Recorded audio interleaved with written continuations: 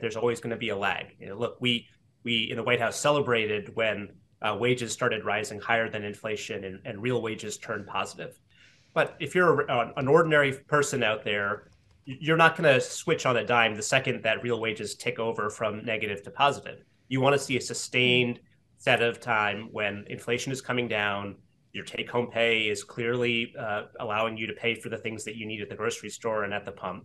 And I think what you're starting to see now that it's been several months of real wage gains, inflation is starting to recede a bit, is that the sentiment data is ticking up. You see it in the consumer board information. You see it in the Michigan sentiment data. You see it in some of the polling data about the president's economic approval.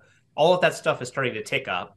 And I would be surprised if it doesn't continue to tick up over the next several months as the salience of inflation recedes. Well, the ticking up, though, of those confidence metrics probably is reliant on the fact that we actually don't get a recession, that the landing is soft. Do you think that's fully assured at this point? I'm hesitant to say that anything is fully assured. If there's one thing I learned from my time at the White House is that you have to expect the unexpected. But I would say that all of the data that we have available to us right now about the state of the labor market, about consumer spending, about business investment, all seems to suggest that we are going to have a soft landing. Now, there are things that can disrupt it, as you just noted.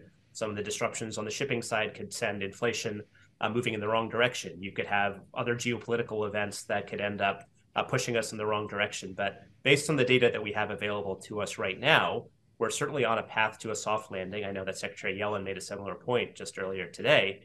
So I would have a lot of optimism on that front. And if, in fact, we can secure that soft landing, and what we have over the next several months is inflation at or near the target, continued steady job growth, I would be very, very surprised if you don't see consumer sentiment and economic sentiment go up quite a bit in the months to come.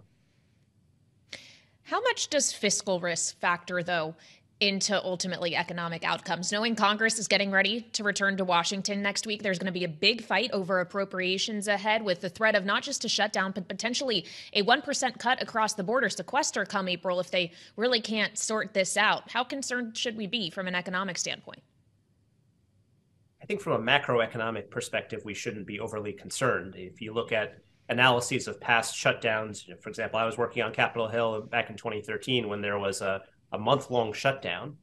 The data tends to suggest that has a pretty limited impact macroeconomically.